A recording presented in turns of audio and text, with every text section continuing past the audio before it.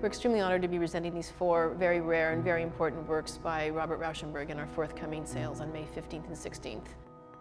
Known as the North African collages and the shirtboard collages, the works which we're selling from the collection of Susan Weil were probably one of the first forays into creating a sense of structure, using found objects and using the collage concept, which evolved eventually into combines.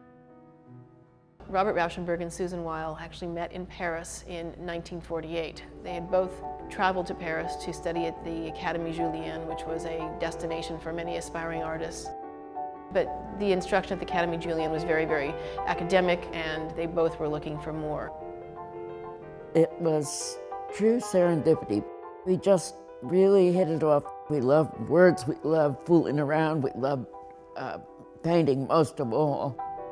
Susan had decided to return to the United States, having heard of the legendary Black Mountain College in North Carolina. And Rauschenberg followed Susan to Black Mountain. And at the time, he was really living on the GI Bill, so he had to be connected to a school to support himself. Joseph Albers was teaching at Black Mountain, and many other people from the Bauhaus School. Joseph Albers, he'd come from the Bauhaus. He was known as a strict disciplinarian in terms of concept and theory, but was incredibly influential. And for a growing generation of post-war American artists, he provided the kind of structure and sort of understanding of theory and ideas. It was a mecca for a generation of artists.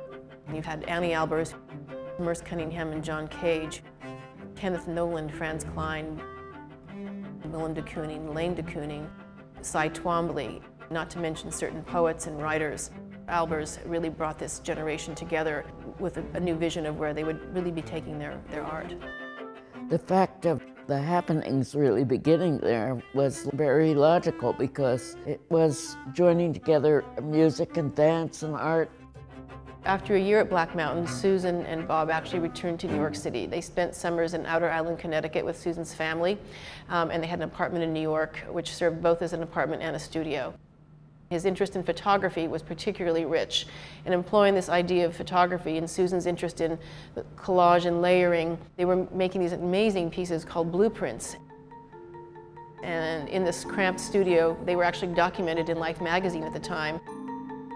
In fact, the Museum of Modern Art included one of their blueprints in an early exhibition, 1951. They were married in 1950, and they had a son, Christopher, that was born in 1951. We grew up together in art. There's no question of it. It was just a shared enthusiasm. While in New York, Robert enrolled in the Art Students League and met Cy Twombly. They became very, very friendly, sharing ideas. Twombly had set off for Europe and was going to Italy, and Rauschenberg followed him. And they began a trip and a travels through Italy and North Africa in '52 and '53. Up until that point, he'd worked with white paintings, and the white paintings really were very much about his interest in what he'd learned at Black Mountain to some degree, which was the idea of chance and movement, and the paintings being a surface for collecting what was going on in the world around them. He had experimented with newsprint, collage, and monochromatic black paintings, sometimes letting the paper show through so you would see headlines, but he really hadn't ventured into color and composition in any capacity. The collages from North Africa, which many were made on shirtboard, there are probably a total of around 33. The majority, in fact, almost evenly divided between the Sonnabend Estate and the Rauschenberg Foundation, and the 4 that Susan Weil owns, and maybe 1 or 2 in a private collection elsewhere. They're 4 quite extraordinary pieces because they represent the full spectrum of the most complex to the most simple. They're known actually as the shirtboard drawings or North African collages because Rauschenberg used the cardboard that was inserted in a laundered shirt as the base for the works. He didn't have a studio and very little money. His studio was portable, if you will. He'd haunt the flea markets in Rome, the bookstalls in Morocco, and just found these objects, and taking these objects, whatever it was that appealed to him, and they'd be incorporated into these works. One which is the most complex and sort of representative of where the combines were to go is the locomotive, which has this fantastic collage of cut out from a technical book which shows the origins of a locomotive. along with fabric and silk and paint and the whole idea of layers. What is particularly beautiful about the locomotive is that there's this aspect where you can actually lift something up and you see something beneath it, and that became very much a signifying aspect of Rauschenberg's work. The collage called Scorpion with Plant is newsprint cut from Arabic newspapers, and we actually had it translated, and when you translate, you see the newsprint is referring to two key moments in early 1953, which dates the work, which is the inauguration of Dwight Eisenhower, as well as Queen Elizabeth's first official visit to the African colonies. So these are not only interesting in terms of what they represent, but they're also this time capsule.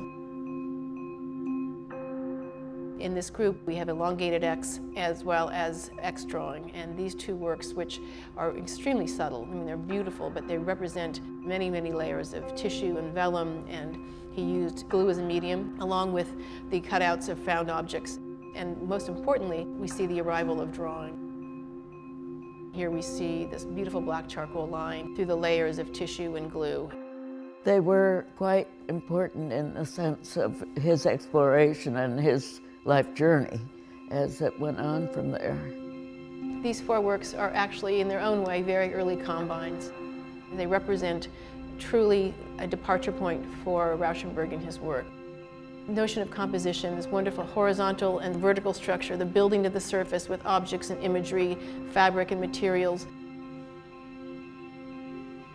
The process stayed with Rauschenberg through his life.